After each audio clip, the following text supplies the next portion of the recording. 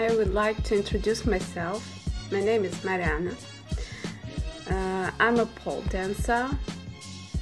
I'm poling for 8 years. Before I started pole dancing, I didn't have the splits. I wasn't so flexible, just a little. I haven't been to gymnastic classes. I've just been to dance classes of different styles in my school, but it wasn't too professional. I want to start to make videos of me speaking about pole dancing and showing you my own opinion about pole dancing and my own experience as a person who didn't start pole dancing with a prepared body for that. So I thought I needed you.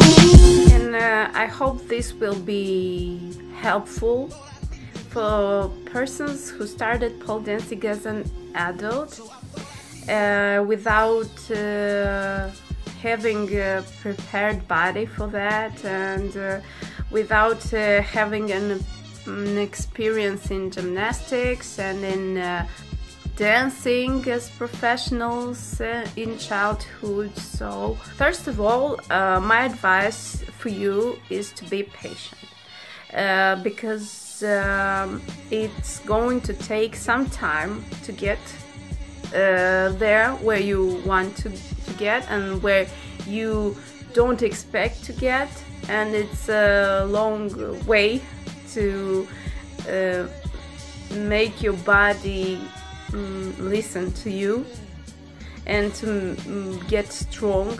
And it's a long way for me too to get where I want to get with pole dancing. So don't be afraid to start. It doesn't matter how you look, how much you weigh, how old are you, and that is amazing about pole dancing. I'm a pole dance instructor for 7 years, and what I've noticed is that everyone can get where he wants to if he is persistent, he follows his dreams.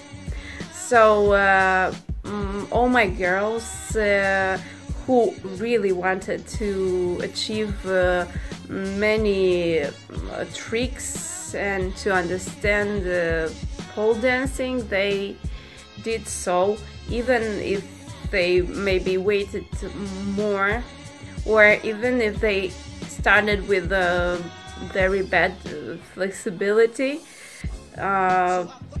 Then after some time they achieved what they wanted to. So it's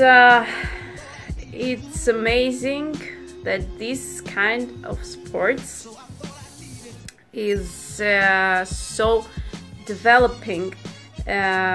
It changes your body, and it changes the way you feel about you, and it gives you a goal in your life, or it makes you feel like you have to achieve something. And that's a start, not only in pole dancing, but in changing something you don't like in your life. So that's really nice.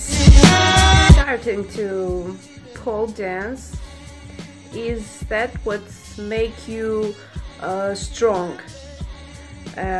You try to make your body stronger to get the tricks you want to achieve, to make, and and you begin to make your flexibility better, because after starting pole dancing you observe that only with flexibility the tricks looks better. So you try to be more flexible, you train every day, and it's very important to